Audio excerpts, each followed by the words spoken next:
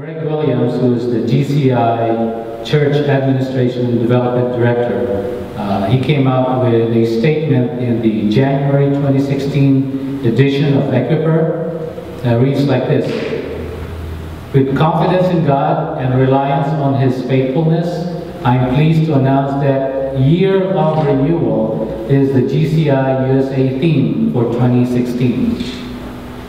As you turn your calendars forward, I encourage you to focus on this theme by prayerfully considering how Jesus, through the Spirit, will be working in the year ahead to bring renewal to your life, your ministry, and your congregation." So today we start on the topic, the series on renewal. And we'd like to understand what renewal is. Okay? And this morning I was just meditating on this message and talking about God about this, and looking back on the ministry of Jesus Christ with the disciples for 3.5 years. You know, they were following Jesus. They became disciples of Jesus because they wanted to follow Him. And one of those disciples is named Mary Magdalene. Now, just imagine this. Back in the New Testament times, during the time of Jesus, women didn't have this equal opportunity that men had, that we have now, right? Now, we don't totally have equal opportunity for women yet. They're still complaining about the salary level of women compared to men, right? Doing the same jobs. But back then, they didn't have the opportunity for education like men had. They were considered property, and you know, they were not supposed to talk to men out there on the road. They could talk to their husbands in private, but not out there on the road. And one of the disciples was Mary Magdalene. In fact, this was radical for Jesus to do, because He accepted women as disciples. We just don't know it, but in His entourage, He had women come with Him on His trips. That's very unusual for a man or a rabbi or a teacher during His time. But He was radical. If you wanted to know what radical means, just look at Jesus. His life was totally radical. One of them was Mary Magdalene. We're going to focus on Mary's encounter with Jesus at the resurrection. And we're going to do this 3 Sundays before Easter, simply because we want to find out what renewal is like. And if you look at the 3.5 years that Jesus went through, He had disciples follow Him, men, women, and probably even younger children, teenagers. We don't know that much. But we do know that He had an entourage of people following Him. In fact, He had an entourage of people who were also supporting His ministry, and even women who supported His ministry. So they went through a change in their lives, because like Jesus said to someone who came to Him and said, "I want to follow you." And He said, "Birds have nests and foxes have holes, but the Son of Man has nowhere to lay His head." So this is a radical discipleship kind of thing, that you want to go become a disciple of Me, because I'm not going to be like all the other teachers. I'm not like them. These teachers, they expect you to come and sit with them. I expect you to go with Me. In fact, when some of the disciples first found Jesus, they said, "Hey teacher, where do you live?" And instead of giving them the number and the street and the district or the county that He lived in, He said, "Come follow Me." So He showed them where He lived. A very radical way of teaching. Mary Magdalene, if you do a study on Mary Magdalene, she was delivered or exorcised of 7 demons. Now we get confused about Mary because there are 3 different Marys in the Gospels. There's Mary Magdalene, there's Mary the mother of Jesus, and there's Mary the sister of Martha and Lazarus. Now, Mary Magdalene is not Mary, the sister of Martha, and she's definitely not Mary, the mother of Jesus. But she had 7 demons cast out of her, and she had a very, very close relationship with Jesus. In fact, of all the disciples in the Gospels, she was mentioned more times than most of the disciples. Think about that for a while. Her name was mentioned more times than most of the disciples in the Gospels. Probably not more than Peter or John, but her name was mentioned a lot more times than all the other disciples. She's a woman. And that's unheard of during the time when the Gospels were written. In fact, one of the witnesses at the resurrection was Mary Magdalene. And for them to actually write about a woman as a witness is unheard of, because women were not considered reliable witnesses. Oh, you can understand, because of the culture, women were not included as part of the reliable witnesses. So if you had 2 witnesses, you would have 2 male witnesses. Right? I'm sorry about that, but that's the reality back then. Thankfully, it's no longer the reality now. Now, let's go to John chapter 20, verses 11 to 18. Now, Mary stood outside the tomb crying. As she wept, she bent over to look inside the tomb. And she saw 2 angels in white, seated where Jesus' body had been, one at the head and the other at the foot. They asked her, "Woman, why are you crying?" And she answered, "They have taken my Lord away, and I don't know where they have put him." See, Jesus had died. They had put his body inside the tomb. They closed the tomb, sealed it, and then suddenly something happened that early morning, and an angel came, or angels came, and moved the stone, and Jesus came out. And so his body was no longer found, and that was a big controversy and a big issue among the leaders of Israel. Verse 14. At this she turned around and saw Jesus standing there. Now, this is a story looking back. Now, she didn't know it was Jesus. She just turned around and saw Jesus standing there, but she did not realize that it was Jesus. Now, think about it. She had been with Jesus for how long? Maybe 3 years, maximum 3.5 years. Maybe a year, we don't know.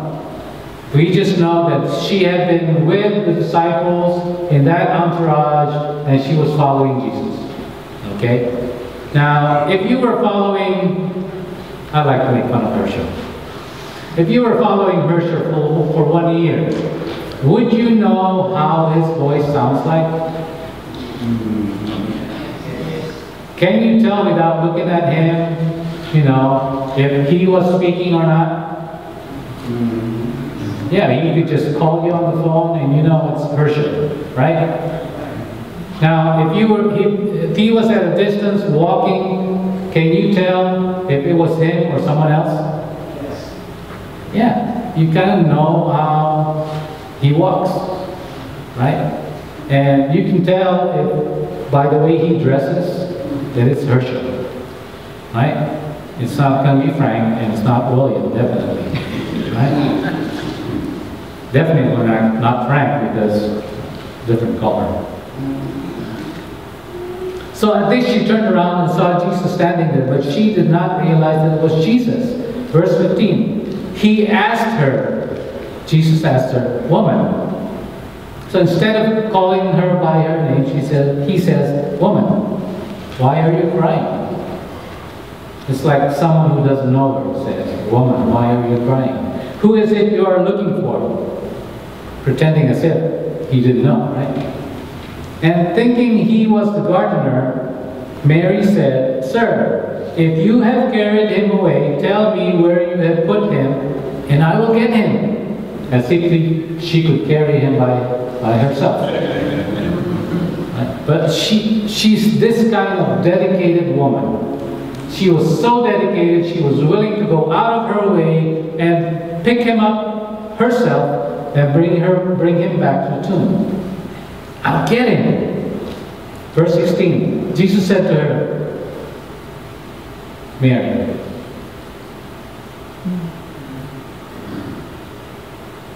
That one word, just like that, Mary knew it was Jesus. She turned toward him and cried out in Aramaic, "Rabboni," or which means teacher. Teacher! You know, there is no one else who would accept me as a teacher because I am a woman, and yet you accepted me as your own disciple. There's no other teacher who would accept me as a disciple. You accepted me. There's no one like you. And when he said Mary, that tone, the way it was expressed, she knew that was Jesus. Or every other way that you can hear people call your name. Like my sisters would call me Ruel, but they express it in a different way, so I know I'm in trouble. You know? Someone can call you by your name and you know you're in trouble. Right? But Mary knew that when Jesus calls her, it's an expression of endearment, of love, of compassion, of care. That he doesn't care whether you had 7 demons or 700 demons cast out of you. He doesn't care. He just loves you for who you are in Christ. He just loves you for how the Father looks at you. He loves you so much that, He doesn't care where you've been, what you've been through, and how long it took you to change, and what you're going through right now, and what you're going to go through in the future. He doesn't care how long it will take you to become perfect, because right now you are already perfect, although you're not perfect. Right? How many here knows that you're not perfect? And yet God loves you. And yet God, through Jesus Christ, gave His life for you. And someone can call us by our names and you can feel the condemnation, the judgment, the hatred.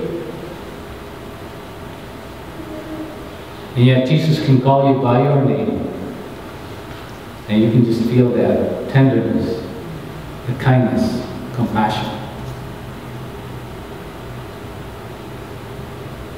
Verse 17, Jesus said, "Don't hold on to me, for I have not yet ascended to the Father." See, Mary probably grabbed a hold of him and embraced him. How someone that you thought was dead suddenly is alive. What would you do? You just run towards that person and just hug him and kiss him all over and say, "Oh, you're alive." But Jesus said, "Oh, don't hold on to me, for I have not yet ascended to the Father, but I'm sending you on a mission. Go instead to my brothers and tell them, I am ascending to my Father and your Father." Now, for the first time in their lives, Mary hears Jesus say, "My Father and your Father." We have the same Father now. It's because I came out of that tomb that now we have the same Father. Before it was my Father, but now, because of what I've done on the cross and what I have done through the resurrection, we now have the same Father. My Father and your Father. To my God and your God. Verse 18. Mary Magdalene went to the disciples with the news, and probably she was running and tripping over herself, trying to get to the disciples and saying, "Hey, here's the good news! I have seen the Lord!" And the disciples probably said, "You must be crazy." "Seriously, woman? I saw him die. He was on the cross. I was there at the foot of the cross." John probably said, "I was there. They pierced him on the right side. He died. He gave up the ghost. We took them to the tomb. We took him to the tomb. Joseph's tomb. We put him in there. And he's been there for 3 days.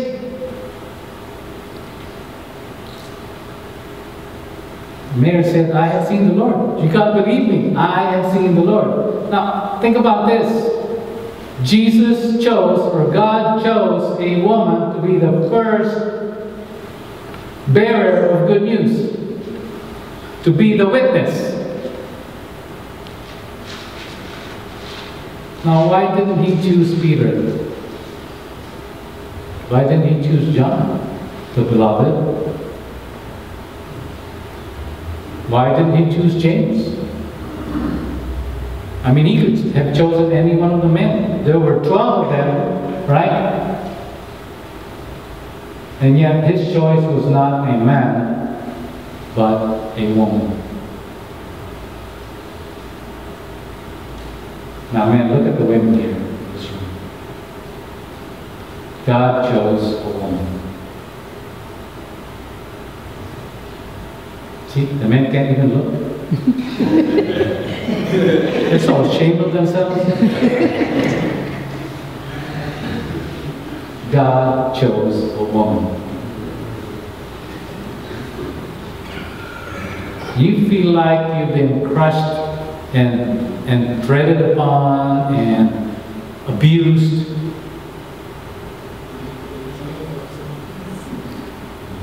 God doesn't think that way. He's for you. He loves you. And she told them that he had said these things to her. So she related what Jesus told her so that she could pass on that information to them. Think about it. The first missionary was a woman. And her mission was the apostles. What? The disciples was the first mission? I thought they were with Jesus for 3.5 years. But you see, discipleship is about laying down your life. Discipleship is about dying to yourself, dying to your ambitions, dying to your reputation, dying to everything that you want, leaving everything behind, leaving the comfort of your home. That's discipleship. Saying no to the things that you want and saying yes to the things that God wants for you. That's discipleship. And yet they had to go down to the very depths of despair and discouragement and depression. Seeing their Messiah, Jesus, the King, they thought he would be the King. Then seeing him crucified and all hope lost. They were so depressed, they went back home. Are we going to do that? 2 of them went over to Emmaus. As they were walking, their heads were down. They didn't know what just happened. They couldn't make sense of God sending the Messiah being killed, and now 3 days in the tomb. It just didn't make sense. So God had to bring them to the place where they were so desperate, so discouraged, so depressed, before God could use them. Sometimes God brings us to that very place, the very end of our rope, before God can use us. See, if you're going that way, if you think that all hope is lost, you're in the best place of all. That's the place God wants you to be so that you can see Him break into the darkness and be the light. He wants you in that tomb, in that dark tomb, so that He can roll that stone, that heavy stone, and bathe you with the light of Jesus Christ. So if you're not at the end of the rope yet, guess what?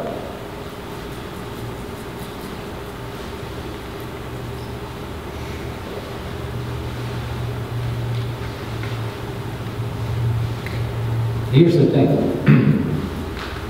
Renewal doesn't just come. Not through programs, not through anything that we're going to do in the church. Renewal, just like a seed that is dropped to the ground, that has to die first before it will sprout and become a new plant. You have to come down to the deepest part of your life. It starts with a deep, very personal, very intimate,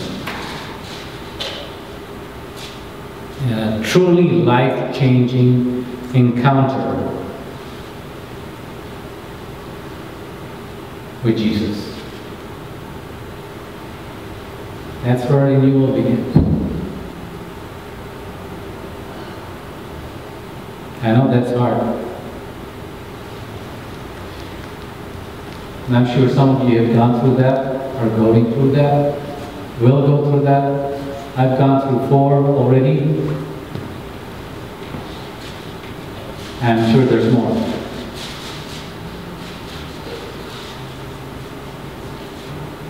Just remember, it's that encounter with Jesus. That time there, when you think all hope is lost, when you go inside the tomb and find that there's no body inside that tomb, when you think someone else has stolen the life out of you, that's when Jesus breaks in and says, "Here I am." And He calls you by your first name, with a voice that's so tender, so compassionate, so loving, with that deep, personal, intimate, life-changing encounter with Jesus. That's where we find our renewal.